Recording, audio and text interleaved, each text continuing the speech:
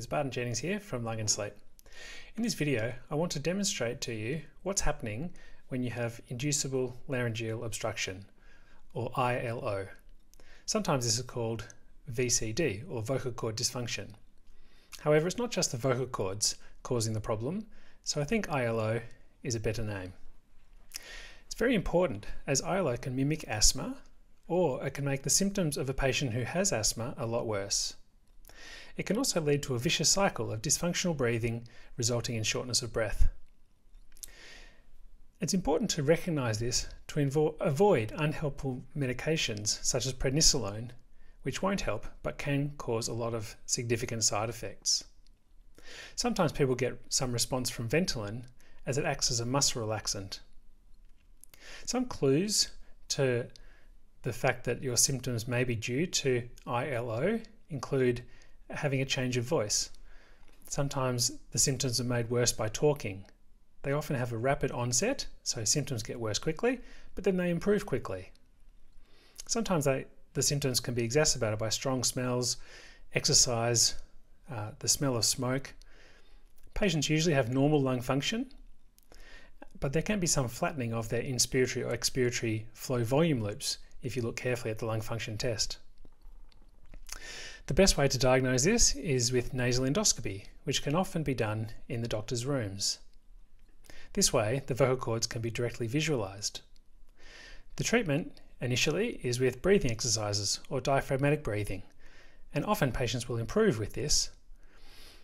The next step is to see a respiratory physiotherapist who is trained in laryngeal obstruction and dysfunctional breathing. Now, in this video, I show you the images that we get through the nasal endoscopy procedure. Initially, you'll see the vocal cords, which are moving normally.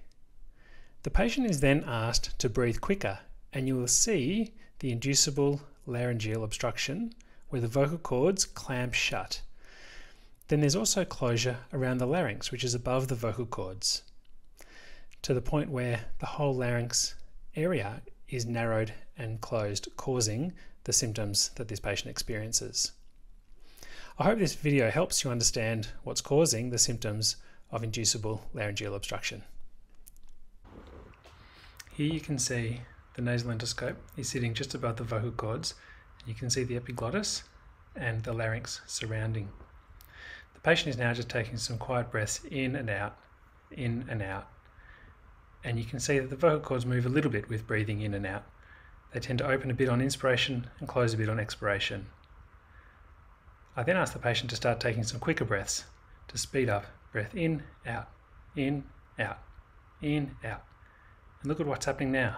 There's significant vocal cord closure, but also closure of the tissues of the muscles around the larynx above the epiglottis. It's relaxed again now.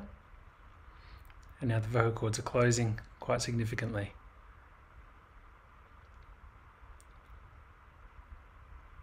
I'll just ask the patient now to slow down the breathing and take a little sniff to settle the vocal cords and open them up again. During this time, the patient also felt the symptoms similar to the breathlessness that they experience. And there once again is that closure of the vocal cords associated with some closure of the upper airway too.